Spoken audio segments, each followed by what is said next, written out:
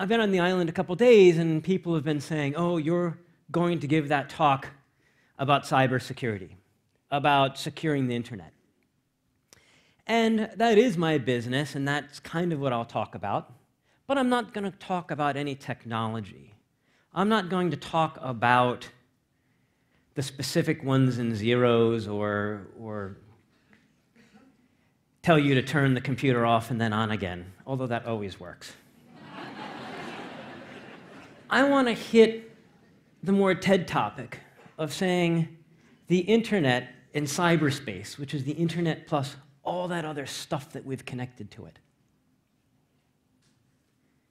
That this is an environment just like the air or land or the sea, and it can get polluted just like the air, land, and sea can. And then we have to start thinking about it differently and sustainably if we want it there over the long term. Because we all know how the internet and cyberspace has changed our lives. We all have our own personal stories, and you'll be hearing them all the time at TED and TEDx, of how the technology has been there to make things completely unimaginable to previous generations. And it's not just our personal lives that it's changing. A couple years ago, McKinsey, the consultancy, found that over 20% of GDP growth in developed economies was coming from the internet. And that was in 2011. Just think about what it's doing now. But unfortunately, it's under threat. Now, I'm a computer security person, so I'll be talking about computer security threats of crime, espionage, warfare, and malicious hackers. But I'll only touch on these briefly. So when we're talking about crime, there's certainly been plenty of headlines in the past year. Very trusted companies have been hit, and tens of millions of us have had our information stolen. There have been many headlines about espionage.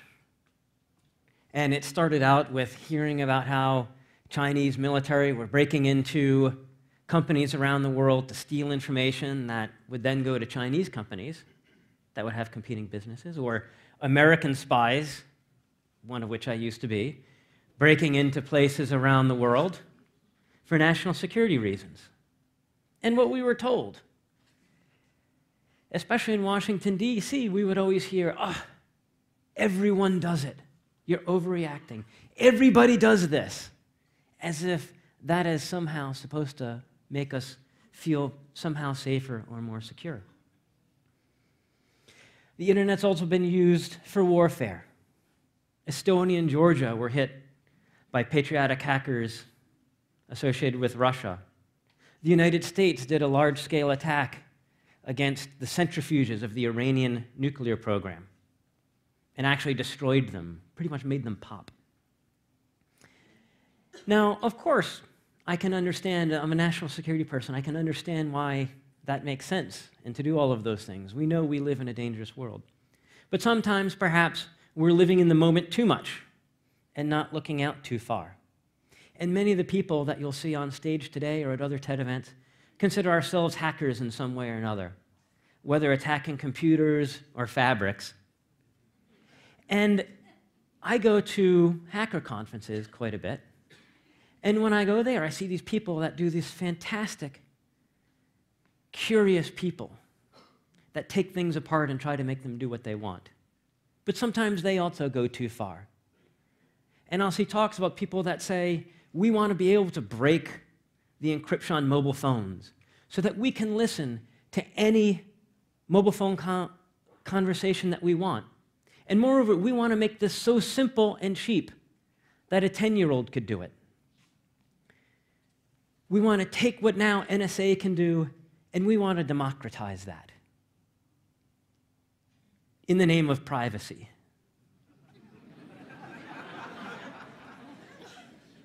Again, I understand the rationale, but perhaps we have to look at the longer-term implications of what we're doing. Because the internet, the cyberspace, is probably the most transformative technology since Gutenberg and the printing press.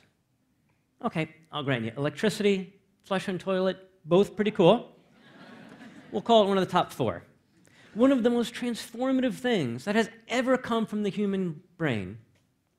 And in fact, if it hasn't already, in the next couple years, it might certainly surpass the printing press and be the most transformative thing our species has done since the wheel or fire. But imagine if 20 years after Gutenberg, it turned out that the Pope, the petty princes of Europe, pretty much anybody that cared to, could know exactly what was being printed, exactly who was printing it, and exactly to whom it was being passed. Now, maybe we would have arguments about whether that violates civil liberties or how this is an offense to privacy.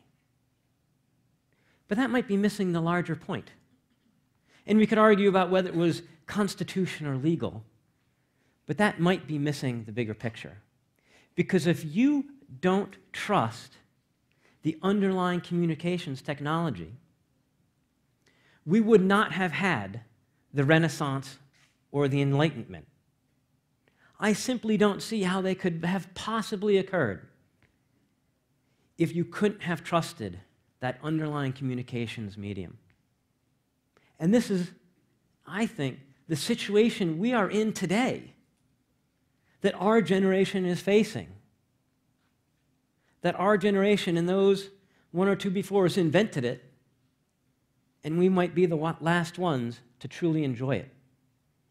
The conversation now is in this balance between security and privacy and liberty.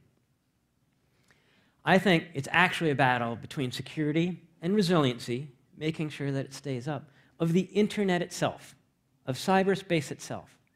And because we have taken the internet and cyberspace and we have connected it to everything, almost literally everything,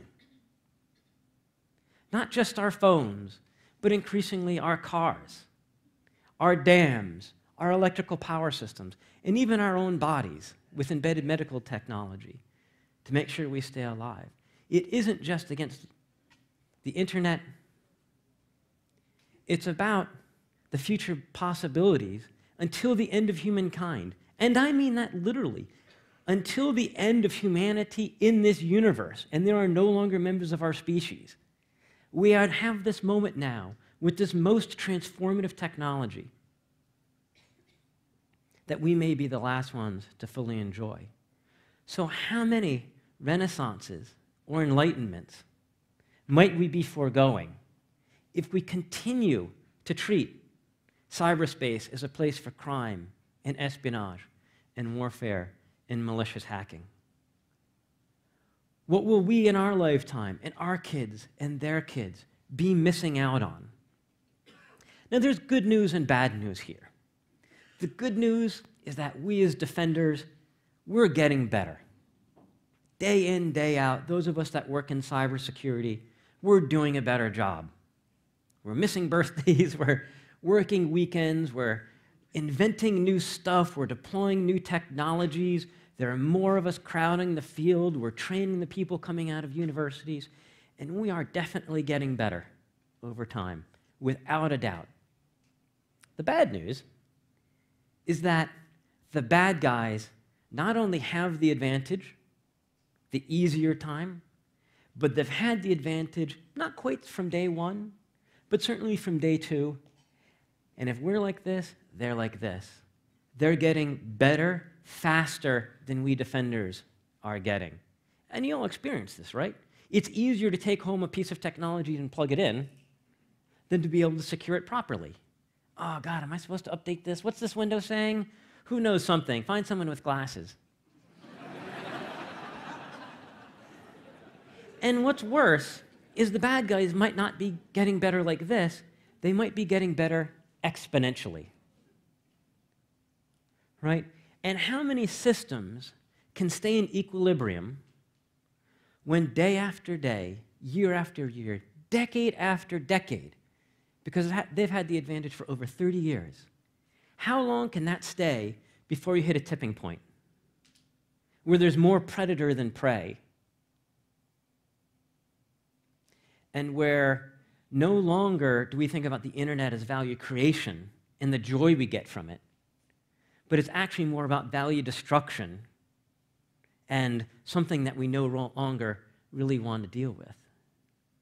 Where our grandkids say to us, oh my gosh, what was that like, the era of free internet love when you could put personal information about yourself where others could see it, where you could shop online? That's crazy.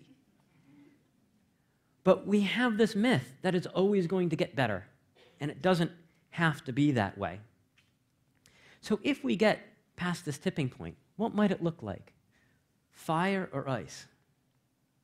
So to me, the future of fire is, instead of just experiencing these as incidents, where, oh yes, did you hear that company got hit, or this other place got hit and they took our credit card.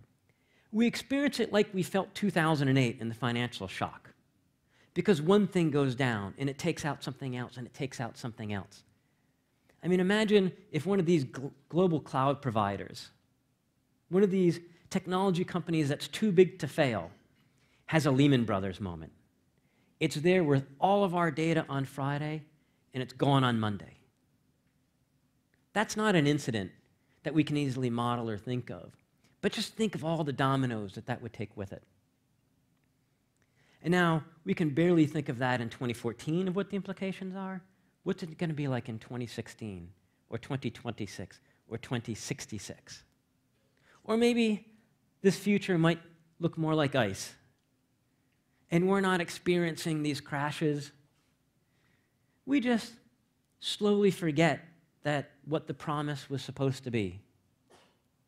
And we have to tell our kids about what a cool place the internet was, that it was something that brought so much joy to so many lives. So if you're thinking your kids or grandkids are going to have a cooler, safer, more resilient, more awesome cyberspace than you did, we really have to examine that, about why that's going to be true. Moreover, we have to make it true that they will do. And you can think of all these other times we've had this with technology, right? I mean, our parents' generation or their parents, they thought everywhere was going to have jetpacks, right? You were going to have a vacation on the moon or even Mars, because that was the natural trajectory of that technology. It was a straight line from the fantastic place we are, and you extend that forward, and we're going to be up there, and you're going to be able to take that vacation on the moon. And afterwards, it turned out, you know what, maybe that wasn't such a good idea. It was too expensive, it wasn't worth it, it wasn't that interesting, maybe it was too dangerous. And now we look back at it and we giggle a little bit. Ha ha ha, where's my jetpack? Ha, ha. But there's a natural direction to technology that seems natural at the time, and it doesn't come about. People remember in the 1990s, digital voting was going to be one of those things. I remember reading books that were talking about this and saying, we are going to have a truer democracy, the kind of democracy that the Greeks had and the American founding fathers had. And we can use our home computers, and we can participate in this democracy, and it'll be rich, and we will more truly be ourselves. And you know, we're probably never going to have that. That's a jetpack of the information age. Because if you try and vote online, there's always going to be someone there trying to take it down, at least if you try and do it on a larger scale. So what can we do about this? So if the problem is that the attackers have an easier time than the defenders, O is greater than D, then the solution has to be to flip that around, right? To get defense better than offense. Or even better yet, to get defense way better than offense. So I think for those of us here, we need to be thinking about, we need to put a time frame when we're thinking about the internet. How can we make sure the internet isn't just what we want it to be today, but it will be that way forever, for as long as we can make it? So to do that, we have to believe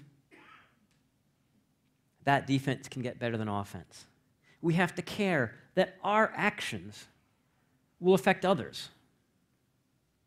That just like you should pick up the litter you see on the beach because it affects everybody, that you need to take care of your computers and your networks because it will impact others. Others will take over your computer and use it to impact everybody else. This is a tough one. We have to wait when there's new technology.